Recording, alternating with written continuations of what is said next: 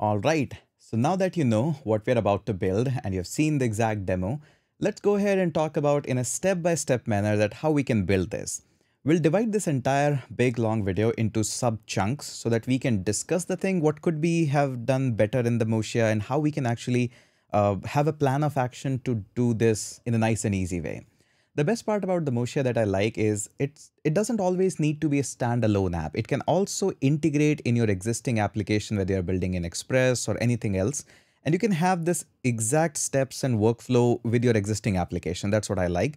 And for that, we need to actually delete a lot of stuff in the existing pre-cooked application or template that it give to us. Let me take you onto the screen and walk you through with this.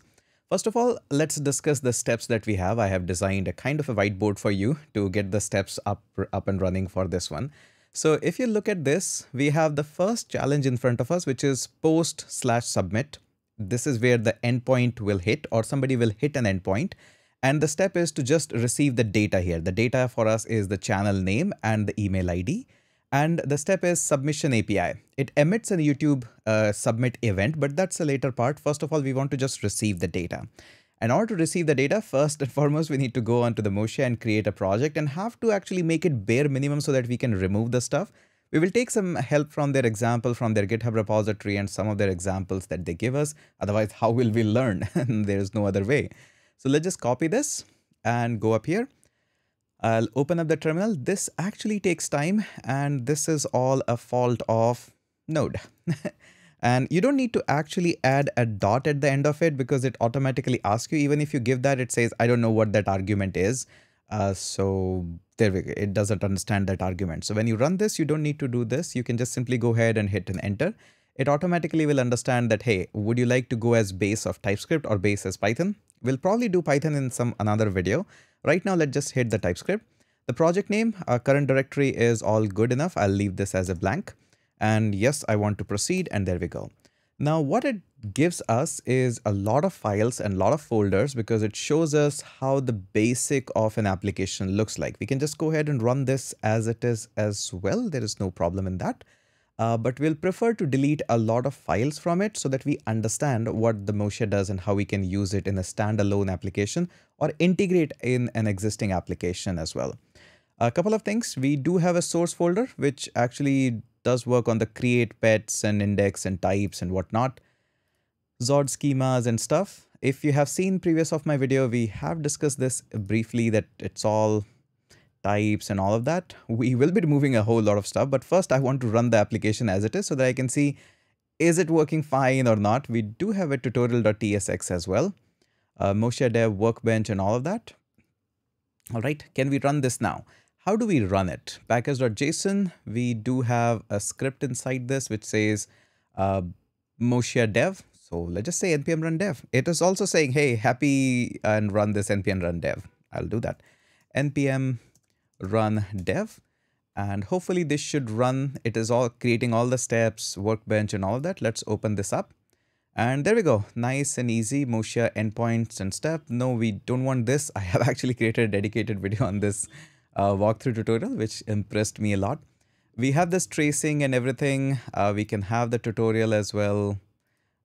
All right, this is all good enough. It is working fine, decently. I'm not interested in this as of now for this video. I have my different goals for this one, so I'll just stop this. And it's time that we actually remove a whole lot of stuff from this. I'll keep the Motia and Zod, although I'm not going to be using Zod, but you can just keep it. It's not going to harm anything. Dev dependencies are there. We'll keep them. And we have some of the Motia scripts as well. That is also there. That's fine.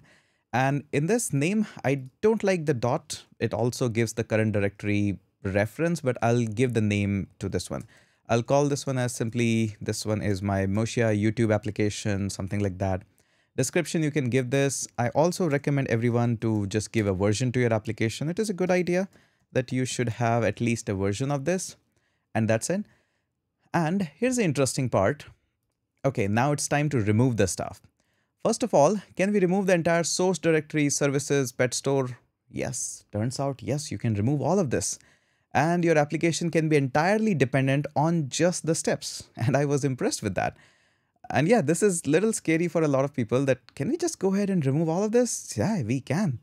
And in the steps, what you'll notice that right now we have this pet store, and inside this a lot of steps and feature JSON and all of this. We actually can turn it down into much more easier and simpler to understand this. So I'll just right click on this and we'll delete even this one. Yeah, go ahead and remove the pet store as well. And we have Motia Workbench as well, which actually gives you those icons and stuff. We can define them later on. As of now, that's also not the visual impact I'm going for. I just want my application to work on. So let's just go ahead and delete this. And we have a TS config. I'll keep this. This is no problem at all. And we have tutorial.tsx. I don't need this. I can just remove this. I've already seen the tutorial, so that is okay. Don't touch the types.ds because it is generated, so we want to keep it. It actually gives you this event handler, API route handler, API response, Motia stream, and cron. I wish they could have given me one more file. It doesn't exist, but I'll show you how I expect it to be there. It should be something like, it doesn't exist by the way. It should be something like motia.config.ts or js. There should be default configuration of Motia, which I can use and pass it on as an object. For example, let's just say if I go ahead and say export default, and then I pass on an object which says what should be the name of this particular project. Let's just say if I define a YouTube title, doctor, and then most importantly, I can mention where my steps folder are, because Motia is dependent too much on the steps. I know it directly looks into the current directory and there should be a steps folder inside it. But if I could control it, that would be nice. It doesn't as of now. I think in future they might have it. Now, if we go and look into some of their examples, I went into their docs. I dived too much depth into that. This is what we want to build. Remember, this is our step. We want to build API endpoints, and this is where the docs of API endpoint starts. We can build a /post, get, put, delete. So all the endpoints are there. And they have some of the nice examples for this as well. We are not worried on that part. If we just go ahead and scroll this is where the examples are.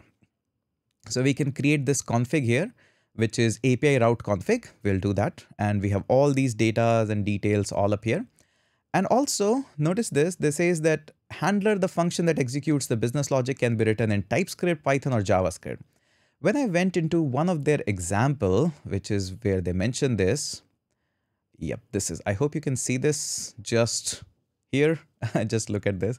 So they can actually write the steps in a JavaScript folder, in the Python, or in the TypeScript, and whole of your team can actually work independently, writing their own steps in their own favorite programming language. The example is nice to understand that how the same thing can be written in a different language, but we'll go with the TypeScript as of now. And that's all. So hope this gives you an idea that how we'll be going. I actually went into their repository, tried to find that do you have some of the define config or some way to define your configuration. Couldn't find it. If you find it, let me know in the comment section, but I think that's it. So now if you look at this file, by the way, doesn't exist. This is just for me hoping that it will come someday. So as of now, I can see that there is this step that we have as of now, and that's it. That's all it takes. Now, all we have to do is, the next step is understand this one file here, either in Python, either in JavaScript, or in the TypeScript. Just study this much of the portion and write our configuration for accepting the data from the user, and we'll use some of the basic part of it. And that's it. That's your whole configuration. If you want to explicitly install this in your existing application, as you can see, this is the most important file, which is types.d.ts. So go ahead and grab and copy paste it from any of their repository. Although it generates it, you don't need that. And also what you need is TypeScript configuration, which I think your application might have one. And all you need is Motia and some scripts of Motia, especially this dev script, which is just simple to write dev Motia dev. Surely you can have just generate types to generate this type.ts. That's also there. But I think the most important script is just dev. You can have just one dependency, npm install Motia. We are still in beta. And you can just simply say that I want the dev script. That is it. And you can actually have a steps folder, and that's it. And I wish if I could have this special file, I could have kept this steps folder inside some source or wherever I want.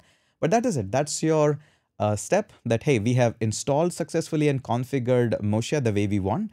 In the next one, we will write our step one, next part of the video. Let's go there.